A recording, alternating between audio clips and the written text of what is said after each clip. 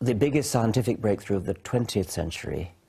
In biology, I suppose it would have to be the double helix, Watson and Crick discovery of the structure of DNA, which was far more than just the discovery, the crystallographic work, discovering the structure of a big molecule.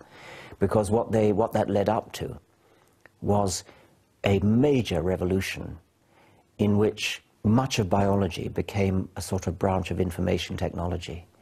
The consequence of the Watson-Crick discovery, with all that it led on to, the DNA code and the sort of various genome projects that are going on now, is that genes, which from my point of view are absolutely central to biology, genes are information.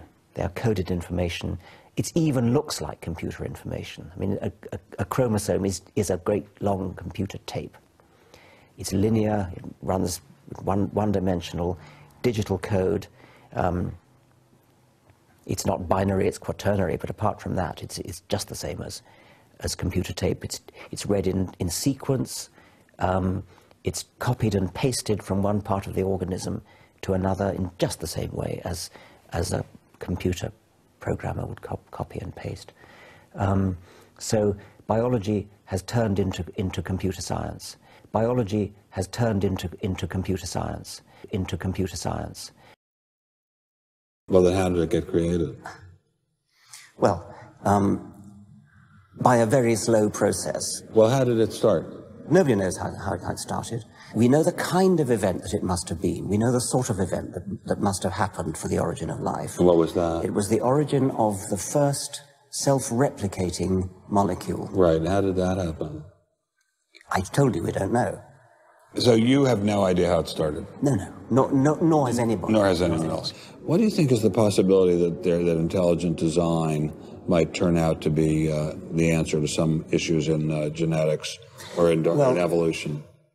It could come about in the following way. It could be that at some earlier time, somewhere in the universe, a civilization evolved by probably some kind of Darwinian means to a very, very high level of technology and designed a form of life that they seeded onto perhaps this planet.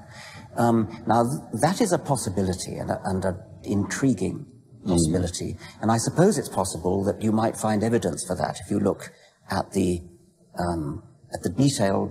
details of biochemistry, molecular biology. You might find a signature of some sort of designer